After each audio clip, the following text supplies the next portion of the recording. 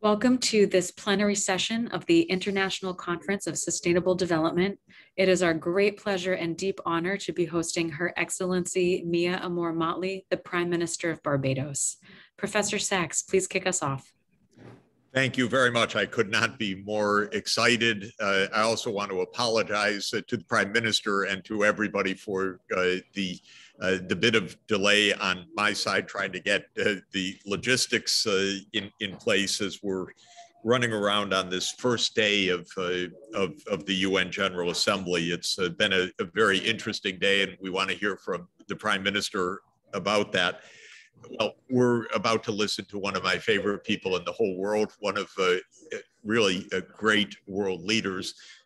Prime Minister Mia Amor Mottley has been Prime Minister of Barbados since May 2018, but she's been a national leader in Barbados and in the Caribbean region, in CARICOM, and globally for a long time. She's had several ministerial posts, been in Parliament, been Attorney General, and now is a really beloved Prime Minister. And I know that firsthand because I was in Barbados recently, and everybody adores the Prime Minister because she's taking such good care of the country in these very difficult circumstances. But Prime Minister Mottley is also the chair of the Development Committee for the IMF World Bank. That is the political leadership to oversee development finance. And so that's an absolutely crucial position at this time of global upheaval. And we'll want to hear about that. Prime Minister, thank you so much for taking the time to be together. I'm thrilled, and I love to give you the floor to make some opening remarks, and then I look forward to a discussion together. Thank you so much, Jeffrey. And I want to really say how much I am pleased to be here with you. The truth is that we don't need to say how much we admire your scholarship, your leadership, your courage, because it's exactly what the world needs at this point in time. And indeed, our ability to have you speak truth to power throughout, whether to political leaders or to all of the leaders across all of the sectors, is absolutely essential for the kind of communication and conversation that the world needs.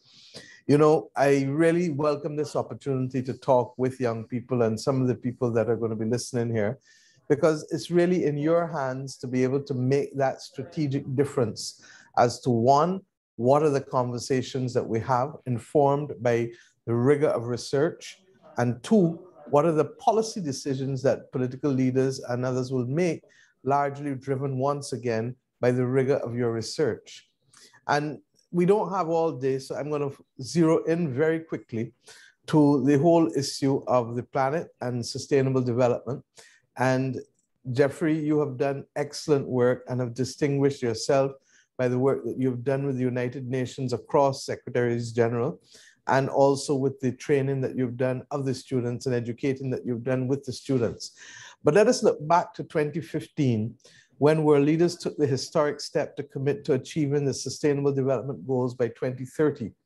And this presented the opportunity for the reinvigoration of sustainable development research, as you well know. The fact that the United Nations and the member states pledged to the attainment of these goals by what seemed a long time, 15 years, by 2030, added a sense of urgency, not only to the need for pertinent study and research on sustainable development, but for the pressing needs for research results that would have real-world application and that would enable every member state to achieve the SDGs. I like to call the SDGs really and truly the development path that most former colonies as independent nations would have normally set themselves if they had the kind of resources that would make the difference at the point of independence. Equally, we all know that the notion of sustainability is by no means a new concept and can be traced back in one form or another for centuries. But I think that the modern aspect of it is really found in 1992 at the United Nations Conference on the Environment and Development, which was held, as we know, in Rio de Janeiro. and it has come to be known as the Earth Conference, the importance of sustainable development began to take shape and emerged as a key component of that global political agenda. Coming out of Rio, before we went any further, you know that they came to Barbados for Small Island Developing States and the Barbados Program of Action. And therefore, I feel a particular closeness to the whole issue as well. Ironically, it was just months before I took up a position in government, in cabinet for the first time. But the months before, while being an opposition senator, we paid close attention to what was going on, building on what happened out of Rio. The global family developed an increasing awareness thereafter of the ecological duress that was being placed on the planet's resources and the challenges that came with that pressure, in which the world's population continues, as we know, to consume much more than could ever be replenished. And I use this point because growing up, and certainly as a university student, there was talk about it, but it was not mainstream. After Rio, we began to interpret development as having three interconnected pillars: society, economy, and environment. And what we've truly not yet acknowledged then nor now is that the strength and reinforcement of those pillars rest on a body of research that allows for sound, sensible, and sustainable development policies. My friends, modern research must mirror our understanding of development and enable us to come to grips with and to resolve some of the intractable challenges of underdevelopment, geopolitical factors that entrench social and economic inequities, and the systemic causes of poverty, and even, my dear friends, of racism and the unconscious bias that may relate to it. We cannot, as a global family of persons or nations, researchers or policymakers, eliminate the development divide between the geopolitical north and south, the experiential divide between people of color and Caucasians, the empowerment divide between men and women, the growth divide between small island developing states and other countries, and the opportunity divide between rich and poor, without treating to the causes of these deep chasms. And to treat to these causes, we must know what they are. You cannot prescribe without diagnosis. To know what the causes are and how they might be remedied, we must have, in my view, a research platform, but of practical application. The value of research assumes even greater importance in the knowledge economy that now drives the global markets. And it takes on newer and larger dimensions when regard is given to the digitization of international trade, business, or the way people live, and the accelerated search in technology that characterizes, regrettably, our pandemic environment, and indeed will similarly characterize the post-COVID world. Nelson Mandela, who is my personal hero, reminds us that poverty is a man-made construct. And I want to add to that, so is underdevelopment. These twin ills of poverty and underdevelopment, made by man, or I should say reinforced by man, can be unmade by our research, combined with man's concerted effort to effect change, to reverse current harms, to sustain development gains, and to ensure equity and justice for all who occupy the planet. But it's a question of choice, and the choices that we make have distinct consequences.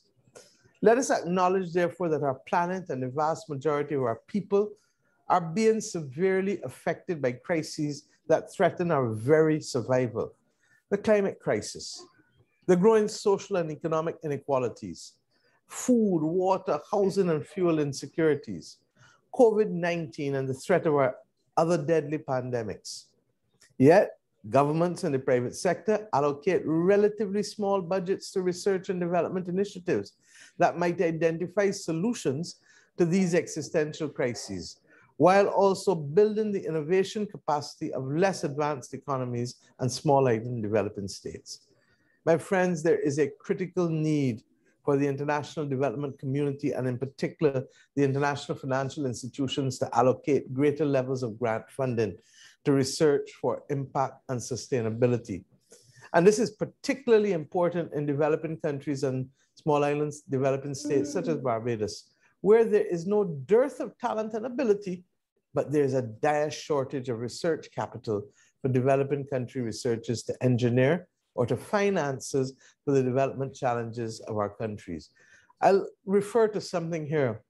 Just literally about 3 months ago, I announced in Barbados at the University of the West Indies, ironically, Jeffrey, just feet from where you spoke when you came down, that we would establish something called Future Barbados, where we are looking to persons under the age of 30 to come forward. Many of them haven't left university or post-secondary institutions in the last year, 18 months, not able to find jobs, largely because of the severe economic depression with a country that is tourism and travel dependent, where our GDP declined by regrettably as much as 17% last year.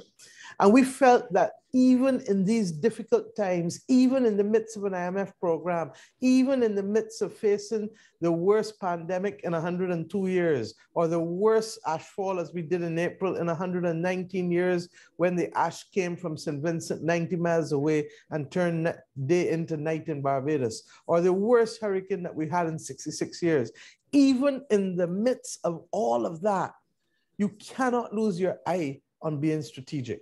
And therefore, we felt that if we could get a number of young people and give them 5 major challenges to be able to help us to come up with what is the research that must underpin it and what is the action that must flow from that research, such that some near-term goals in 5 years' time, how do we reduce childhood obesity by 50%? Delta is now showing us, for example, that it is hitting families and it is hitting young people. And if we don't deal with the underlying comorbidities that many of our young people have, we're going to lose more and more of them.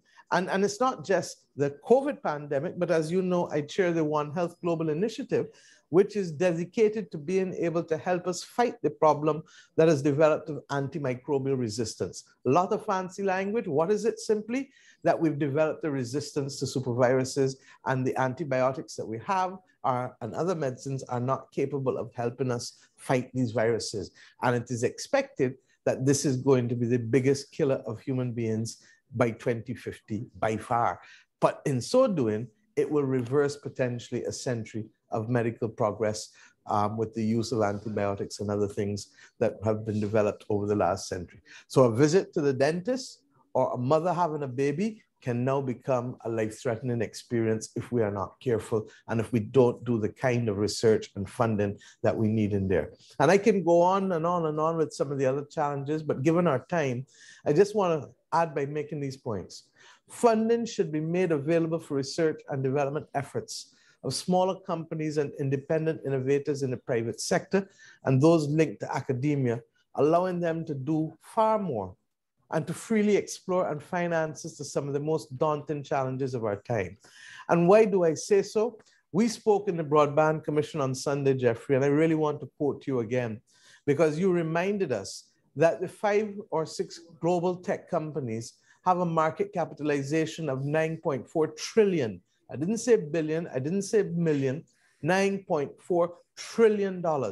And that within that, there ought to be a greater commitment, 1, to bridging the digital divide, 2, bridging the learning deficit that has taken place as a result of the pandemic by removing from our children the opportunity simply to be able to learn as they would normally expect to, but because of the online education platforms that we've had to resort to in order to protect them, they're not in a position, many of them, to even benefit because they might not have electricity, they might not have tablets, or they might not have access to the internet. These global inequalities have to be redressed and have to be changed. If not, we're going to face moments as we did in our past, where people just stood up and rose up and said, enough is enough. Indeed, it is ironic that the Secretary General of the United Nations this morning reminded us that we've entered a period of time with coups again, and governments being threatened by their citizens in ways that really and truly we thought had been behind us, especially as we sought to focus on the Sustainable Development Goals. I have been, in some instances, a little abstract here, but many of you are potentially global change makers. And I want to share some of the other issues that I believe that are ripe for research at this point in time. One, with the climate crisis threatening the very inundation of island states like mine and the Maldives and many others in the Caribbean, the Pacific and Indian Oceans, what are the implications for immigration, refugees, and the concept of state boundaries? How are we going to get around that, and what are the options that we can put in place so that states, both in the North Atlantic and in the South, can begin to plan? If the entire population of a country relocates to another country, do those who have relocated still carry their original national identity? Does the country cease to exist? Does it barely exist? Particularly when you look at somewhere like Montserrat, that therefore proves to us that this is a potential that can happen. Montserrat, when I was growing as a child, is known as the Emerald Isle, beautiful, populated. Today, Montserrat had the majority of its citizens evacuated 20 years ago because of the volcanic eruptions. Similarly, let us go to Barbuda, the sister state of Antigua. That country also faced full evacuation after Hurricane Maria back in 2017. I go to another issue. What are the legal implications with respect to the delimitation of maritime, coastal, and national boundaries? As small island developing states face the ever-present threat of rising sea levels and loss of landmass due to that climatic phenomenon. Can we continue to see sovereignty and jurisdiction exercised over our maritime area, particularly since I expect that we will continue to see an expansion of maritime boundaries in the way that we went from territorial sea to exclusive economic zones, and to which they're looking at other forms of data, geomorphological data and other types, to determine how much further those boundaries can be extended. Another one, have existing economic models worked equitably for the global North and South? We all know the answer to that, Jeffrey. And what new models should be pursued? What is the new form of development? Can we continue to literally build our development models on an educational system that was intended only to educate an elite few in a post-colonial structure, leaving the rest of the society to be literally capable of being controlled, directed, and manipulated? Let us go to another one. Given the nature of the threat as outlined in the IPCC reports and the Code Red for Humanity, and the lived experiences of those of us between the tropics of Cancer and Capricorn, what prevents the United Nations member states, truly, what prevents us from agreeing to a 1.5-degree pathway? Knowing full well, as the president of Maldives said this morning at the General Assembly, that his people and his young people in particular do not believe that their interests and their future is being taken seriously enough, as do our people. We do not believe that it is being taken seriously enough by those countries that can, with the political will, make the difference. Are the development institutions, and this is one of my favorite ones, that have emerged after World War II, the United Nations, the Bretton Woods institutions, are they relics or are they relevant to today's development challenges? Are we seeing the right structure, even for the development committee that I chair? And are we ensuring that those voices and countries that did not exist in 1945 or 1946 or even 1948 with the WHO, that now exists, have we given them sufficient room within those institutions to play a role to meet the concerns that matter to their citizens, or are they just another voice in the audience? In the face of aborted economic growth due to the looming specter of this pandemic, what is it that can be done by small tourism-dependent island states to reinvigorate our sustainable growth to levels that would allow us to continue to meet the commitments and to achieve the SDGs? And I say so conscious that history must not record that there are two rules. After the world wars, Britain was able to recognize and to say to all, we cannot pursue the rebuilding of Britain if we had to face the servicing of debt incurred during the war. And they were able then to put in place long-term financing that meant that they had the space then to rebuild Britain without it being crowded out by the debt incurred during the war. Why can't this be done now for the majority of countries in the world who see the G7 countries have access to more than $15 trillion through borrowing and quantitative easing. But then the low-income countries, not even the middle income, the low-income countries are relegated to a DSSI, a debt service suspension initiative, that was supposed to be $12 billion, that effectively hasn't really gone much beyond $5 billion. How do you have $5 billion for 80 or more and a handful, Jeffrey, share in 15 trillion? And then in the middle, countries like my own and others, some small island developing states, but other middle income countries with limited access to international capital markets are virtually squeezed in the middle. The importance of this research is that it would give empirical data to policymakers like myself and other governments, and then other development institutions, to allow for more informed decision-making. As I speak to you, therefore, there's an urgent need across a myriad of disciplines, particularly with people working to a strategic objective rather than staying within their disciplines only, that will have life or death implications for at least 58 countries categorized as small island developing states or those at the brink of crisis. The African-American anthropologist and author Zora Neale Hurston once said, and I quote her, "Research is formalized curiosity. It is poking and prodding with a purpose."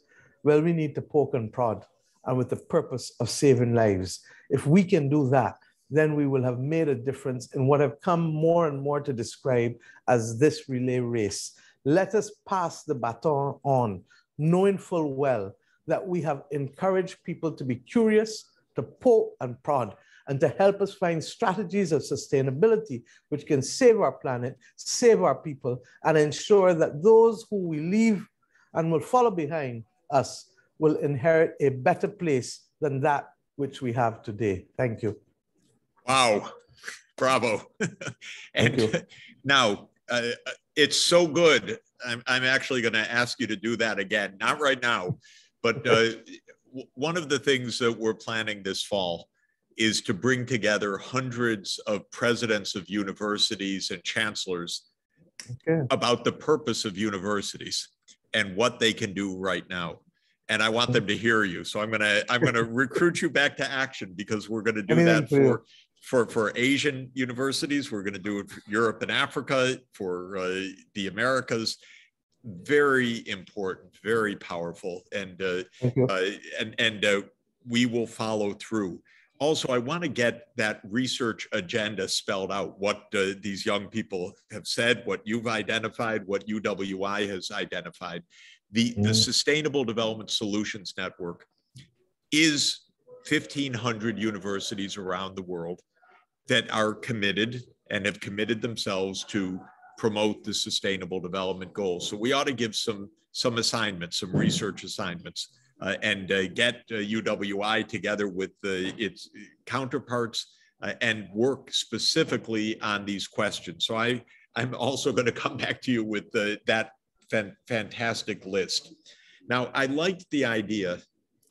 I pointed out when we were together in the Broadband Commission that that morning, the market cap of Apple, Microsoft, Google, Amazon, and Facebook combined that morning was $9.3 trillion.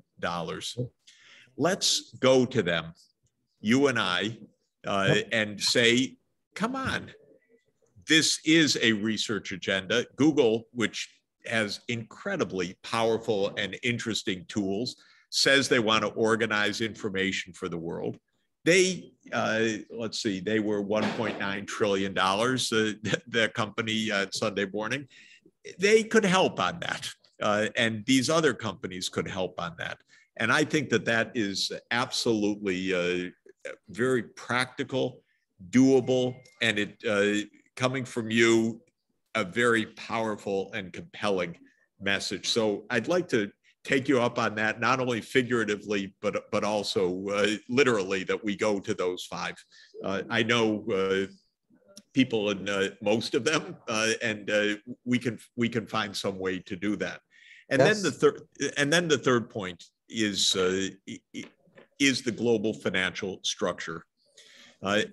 And I think we are at a moment where obviously we need to rethink the global financial structure. And the Secretary General was very clear this morning in his opening that the advanced economies, so-called, they've taken on trillions of dollars of spending during the COVID period to both cushion the population and to invest for the future.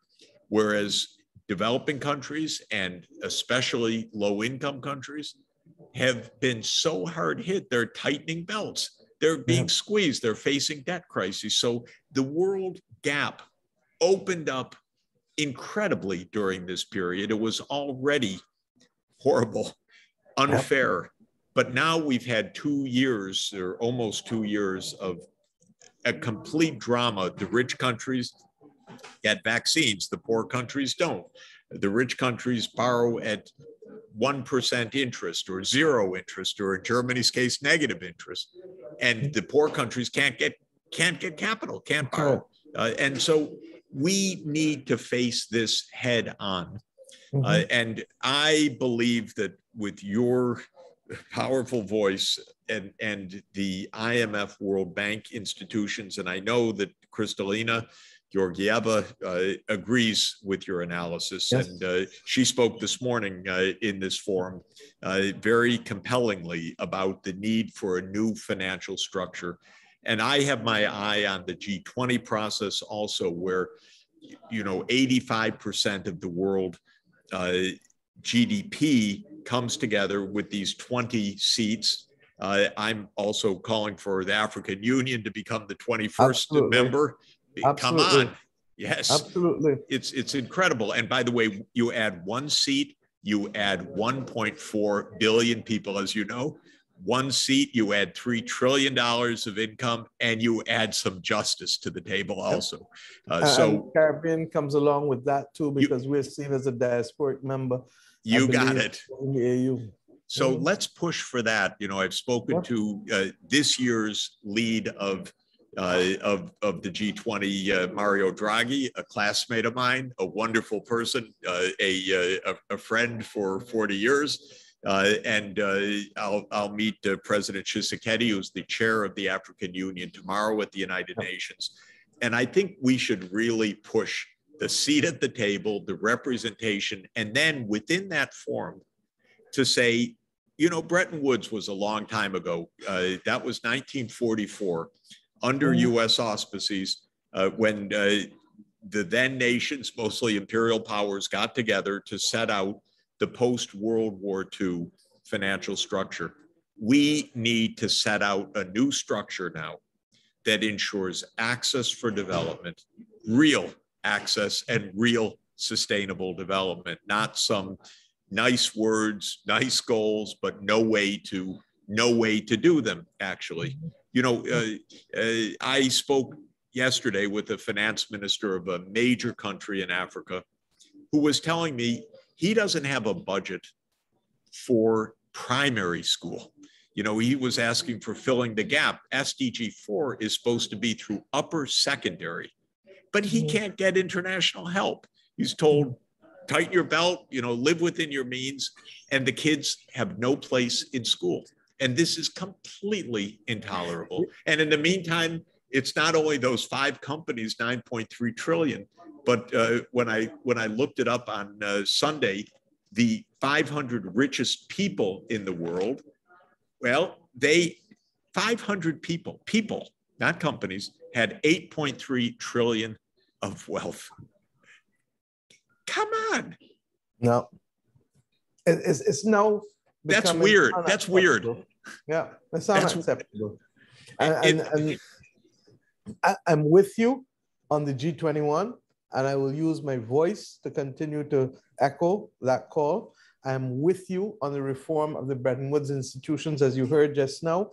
And I think that it is absolutely critical that the pressure come from every sphere, including universities, including civil society, governments. But if we don't do it, what is going to happen? Nature abhors a vacuum. Let's get real. And the insecurity that is going to flow in terms of migration and coups and all of the other social implosion and the things that go with that will flow naturally, because you're asking too few people to do the impossible. You cannot live on what you're asking people to live on in today's world. Now, let's talk about research again. I'm not an economist, but I think I've been around enough public policy to understand a few things. Why can't we revisit this whole notion of a 60% debt anchor? Because that has been used as a noose around the necks of developing countries, but yet it is okay for other countries to have high debt because of how the system is structured, so that Japan and the US can get away with it. Now, if you can print the money, you get away with a lot. That's the point. And therefore, it comes down to how do we deconstruct and reconstruct the system that allows it to be more equitable? What are the safe assets? What is it that we can consider as safe assets in Africa or in the developing world, such that a Greece and a Ghana don't pay astronomically different rates while having the same international credit rating with respect to access to capital? Yeah. And I don't want to go to the other reasons that people will call emotive or not real, but people will begin to see it through colored glasses. It's a fascinating issue, by the way. In the North can borrow at rates that others in the world who have the similar circumstances, and in some instances may have even a better institutional framework, can't do it. But other countries have backative of larger groupings and safe assets that can be considered acceptable, while others don't. But people like yourself and the students whom you have, we're relying on you to deconstruct and reconstruct. When I came to office, I asked the members of cabinet and the members of the public service to do one thing: always, always question. And that's why today's topic is so dear to me, because that curiosity means that how do we deconstruct and reconstruct? Because without that, we accept the status quo. And what are the questions that we have to ask? What is the public purpose that we're really trying to achieve? What is the public mischief that we need to avoid at all costs in doing it? In what way can technology help us to deliver these services or this policy in a more efficient and effective way? And in so doing, is there a group of people who are currently disenfranchised that will be empowered, or a group of people who are currently okay, but might end up being disenfranchised as a result of the policy initiative? And if you ask yourself those simple questions, it's not rocket science, but what it does is to allow us to deconstruct an entire system, particularly in post-colonial countries who have inherited a lot of the systems that were designed for elsewhere. And regrettably, the world has foisted on many of us today a one-size-fits-all prescription that does not have anything to do with our reality and comes across like a man with a cutlass going wild, as opposed to a surgeon with a scalpel being strategic. We're on the case. Yep. Prime Minister, absolutely. You're guiding, you're asking all the right questions. You're giving us good homework assignments. We're going to work together on this. Let me say on behalf of all of us, you really inspire us, and your leadership is absolutely wonderful. And the power of your vision is just what we need.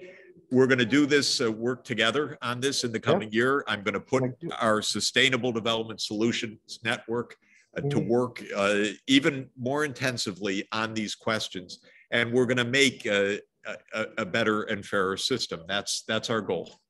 And I want to say to you, when I speak about global moral strategic leadership, I'm not just speaking about heads of government or heads of state, although there are people like Carlos Quesada from Costa Rica and Nana Akuro from Ghana that really have shown themselves to be leaders of class.